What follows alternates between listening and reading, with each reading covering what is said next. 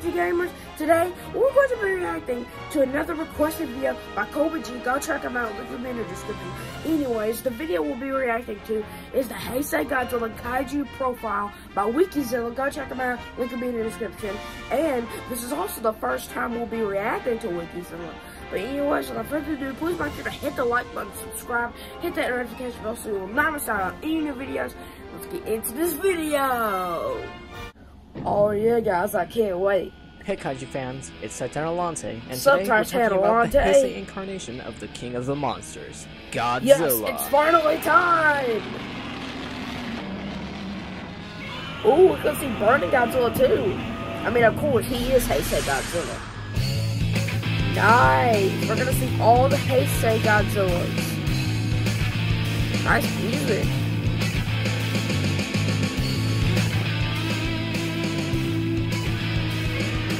That's what I'm talking about. An irradiated Godzillasaurus, the HEISEI Godzilla, also known as the third generation Godzilla, Yeah, starts out being 80 meters 1984. tall in its debut film, The Return of Godzilla, through Godzilla vs. Biollante. After being incapacitated by the anti-nuclear energy bacteria, the HEISEI Godzilla goes into hibernation for a period of 2 years, after which he feeds on a nuclear cycle, revitalizing him and causing him to grow in size to 100 meters. In this empowered state, the HEISEI Godzilla is known as powered-up third-generation Godzilla, or alternatively, fourth-generation Godzilla. In Godzilla vs. Destoroyah, that's as Burning a result of the Godzilla, explosion of you do not want to mess with Godzilla him. absorbs a large amount of radiation, turning the monster into Burning Godzilla. This iteration of the Monster King was portrayed by original Hedorah and Gigan suit actor Kenpachiro Satsuma throughout all 7 HEISEI films, Satsuma? while What's Wataru the Fukuda Godzilla played the actor? I didn't read all of Godzillasaurus. it. The HEISEI King of the Monsters does Oh, not yeah, that retain was the the heroic Godzillasaurus. personality of the second Showa Godzilla. You have the Instead, dance returning to moves. the villainous persona of the original. However, while the original Godzilla appeared actively vengeful towards humanity, the HEISEI G is initially portrayed as a sympathetic and tragic being who is simply lost in human civilization and trying to survive, causing destruction as a consequence. Progressively, he began actively causing destruction and was portrayed as the primary villain in a couple of movies. In Godzilla vs. Mechagodzilla 2, the Big G began transitioning into an anti-hero character, and raised an infant member of his species as his son. Yeah, In the Godzilla last 2, two you films know of how the this HEISEI is series, Godzilla videos? battled against You know monsters who that more is? malevolent than himself, while the character Mikisai Gusa insisted that Godzilla was an intelligent being with human-like sentiments, shown in Godzilla vs. Destoroyah, where he displays visible grief and anger when his adopted son is killed by Destoroyah. The HEISEI Godzilla's look is mostly consistent throughout his film appearances, with details like dorsal plate shape, neck length, and eye color being the biggest differences, although his initial design in The Return of Godzilla looks substantially different from subsequent suits.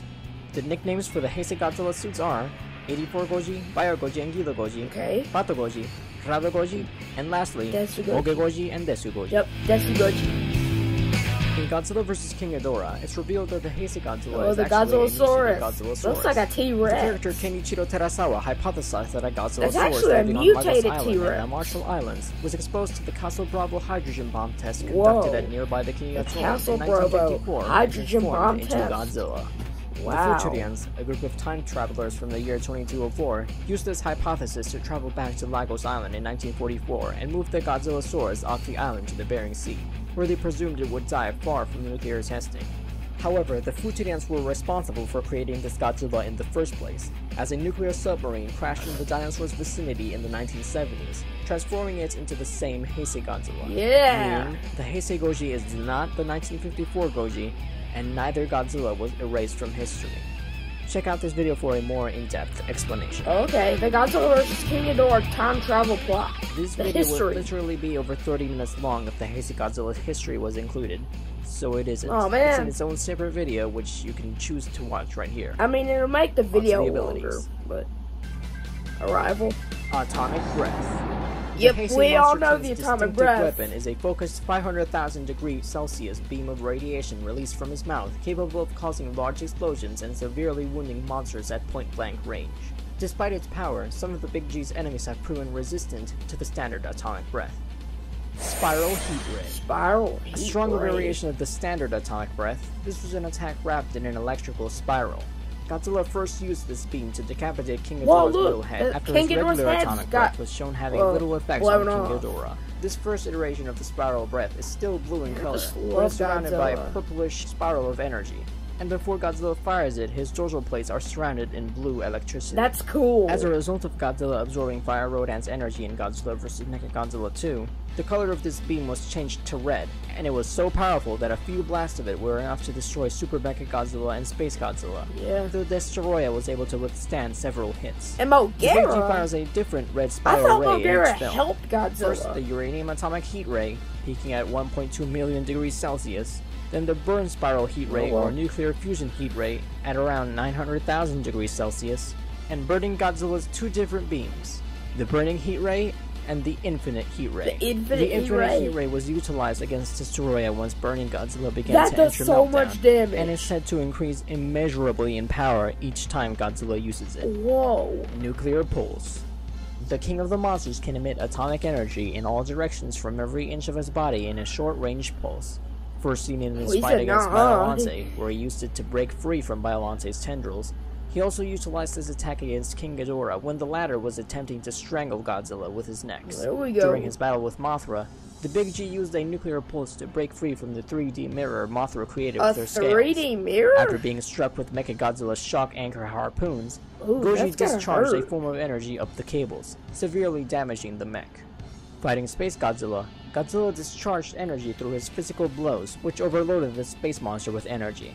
After absorbing Fire Rodan's life force, Godzilla demonstrated the ability to give off huge amounts of radiation and heat so intense that it caused Super Mechagodzilla's synthetic diamond armor to literally melt, Oh, heck allowing yeah. the mech to be easily destroyed by Godzilla's Don't mess spiral with the ray. king of the monsters. In GV Destoroyah, when Godzilla's body temperature begins to approach critical levels due to his meltdown, he constantly emits Look at more that thing behind his orange-colored back. nuclear pulses, which, while ineffective against the Super X-3, did stun Destoroyah a few times and caused the area surrounding Godzilla to erupt in flames. In this case, the nuclear pulses appear to be uncontrollable and are a symptom of Godzilla's meltdown. Durability. The HEISEI Godzilla is extremely durable and resistant to conventional human weaponry, and his cells, G-cells, are a sought-after scientific commodity. In addition to being used to genetically engineer plants to be resistant to drought, G-cells give rise to the mutant creature Biollante, who retains the Big G's durability and healing factor, and who also is said to be incapable of dying. In GV King Ghidorah, the radiation dose absorbed from a nuclear submarine allowed Godzilla to purge the anti-nuclear energy bacteria from his body, and after Fire Rodan imparted his energy into Godzilla, he was able to rapidly reform his destroyed second brain. Burning Godzilla had absorbed enough radiation from the Birth Island explosion that his power and regeneration were Oh, enhanced. his mouth just Shown when exploded. Destoroyah's horn katana left only external injuries despite slicing straight through his body. Godzilla Straight also through his survived body? spending 5 years inside Mount Dang, Mihara that's and brutal. falling into a volcanic gruesome. fault and swimming through miles of There's molten Bachelor larva. 1500-degree magma in GV Mothra. Physical strength. Man, how The many HEISEI Godzilla prefers to battle his abilities does opponents this guy from a distance, have? using his atomic My breath rather than up gosh. close. When forced to battle an opponent up close, the monster can still He has so display many vicious abilities. strength, shown when he lifted King Ghidorah by his tails and slammed it onto the ground repeatedly, and when he nearly strangled Rodan up close when the latter attempted to attack Godzilla while he was on the ground. He was also able to almost effortlessly lift Mechagodzilla by its head and throw it, despite its incredible mass. I mean, I have seen that movie before. Amphibiousness. I'm just saying. Godzilla has an it's so amphibious cool. lifestyle, and is as adept a fighter underwater as he is on land. So Godzilla's like He an engages amphibian. opponents in the The sea on multiple amphibiousness. occasions, fighting Batra, Biollante, and Mothra either beneath or on the surface Man, of this the guy has waves. so many abilities. Also, being submerged does not impede his atomic ray. Intelligence. Intelligence? This Godzilla often reacts on animal cunning, shown through his conditioned response Yeah, to Godzilla the is Super pretty X's smart. flares and Dr. Hayashida's magnetic wave transmitter, and through instinct, as he was said to use magnetic patterns in the atmosphere to navigate, like birds. He was still capable of independent thought, however, and according to Miki Saigusa, of human-like sentiments as well, corroborated by his mourning the death of Godzilla Jr. In GV Yeah, Space Godzilla Godzilla, Jr., during no! the final battle, Godzilla Not was the my first to figure out that plush! Space Godzilla was drawing energy from the Fukuoka Tower I'm and just demolished kidding. the tower with the help of I'm just land messing model. around. The HEISEI Godzilla had some manner of psychic link with Godzilla Jr. He was also able to shrug off Miki Saigusa's attempts at psychic influence during a face-to-face encounter in GV Biollante, and even when she was aided by the technology of Project T in Godzilla vs. Space Godzilla. Energy absorption and projection. Energy absorption and Because projection. Godzilla's heart is a Okay. biological nuclear reactor, He relies on nuclear power to cool. sustain his metabolism, and derives his sustenance from absorbing energy from active man-made nuclear reactors. In one case, the energy absorbed from a nuclear sub was enough to allow Godzilla's immune system to purge the anode from his body and cause him to grow 20 meters in height. When Birth Island exploded, Godzilla absorbed a tremendous influx of radiation which made him substantially more powerful, though it eventually led to his meltdown. According to Kenichi Yamane, Godzilla's heart contained enough nuclear power to create, quote, a burst of energy unseen since time began, that would cause the Earth's atmosphere to ignite if it exploded. If Godzilla's meltdown was not kept under control by G-Force's freezer weapons, his heart would have melted down into the Earth's core and caused the planet to implode.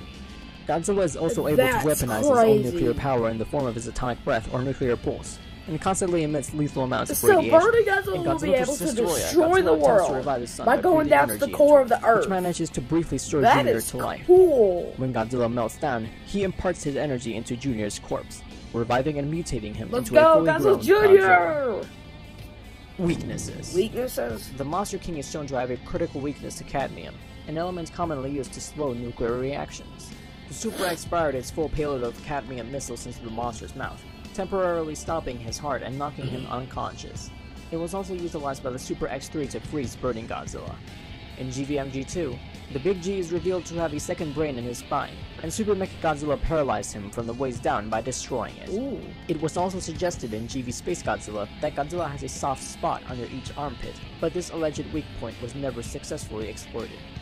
The only other human-made weapon shown to be effective against Godzilla was Dr. Shiragami's anti-nuclear energy bacteria, ANIB, bacteria genetically engineered from G-cells designed to consume radioactivity. Whoa. The ANIB managed to lower the radioactivity within Godzilla's body enough to force him into hibernation for 2 years. Godzilla also went through meltdown after the monster's internal reactor was unable to cope with the huge influx of radiation he absorbed from the Birth Island explosion. Trivia? According to concept artist Shinji Nishikawa, Godzilla was originally written to be a Tyrannosaurus Rex prior to being mutated. Nishikawa, however, said he couldn't accept the idea that Godzilla was mutated from a Tyrannosaurus, so he came up with the idea of the Godzillasaurus and submitted concept art of it to Toho, ultimately leading to its inclusion in Godzilla vs. King Ghidorah. It's common knowledge that a 4.8 meter tall Cybot Godzilla was constructed for the return of Godzilla. However, fewer people know that there were 2 different 84 Goji suits that were extremely similar in appearance. Similarly, Godzilla vs. Biollante had 3 suits. The second used for land scenes and the third for water scenes, while the first one made, called the No Good Suit, was deemed unacceptable and appeared only in publicity photos and for the scene when Godzilla approaches the Twin 21 Towers, plus a mechanical upper half for Godzilla. For Godzilla vs. King Ghidorah, the land suit, renamed Gidogoji Shinjuku Battle, was given a new head and used to fight Mecha King Ghidorah and later in specific shots when it was cut in half. The 1989 Sea suit was modified, renamed Gidogoji Hokkaido Battle, and used for the majority of Godzilla vs. King Ghidorah. And that's only scratching the surface of all the little tidbits regarding the Heisei suits. Okay. The Hokkaido battle suit has the distinction of being the only Godzilla suit to be stolen. What? News that made its way around the world. Oh, no. Well, nobody steals Godzilla. Godzilla is on the loose. Unbelievably, someone has stolen the rubber Godzilla model from the Japanese Special Effects Department in Tokyo. The model was made for a new Godzilla movie coming out in Japan. Now, the theft won't affect the film's premiere. I'm sure you're glad to hear that. I know. Jerry's relieved. But the 13-foot high-tech model is worth $39,000. $39,000? Yen for their favorite movie star. They want him back. Has anyone checked with King Kong?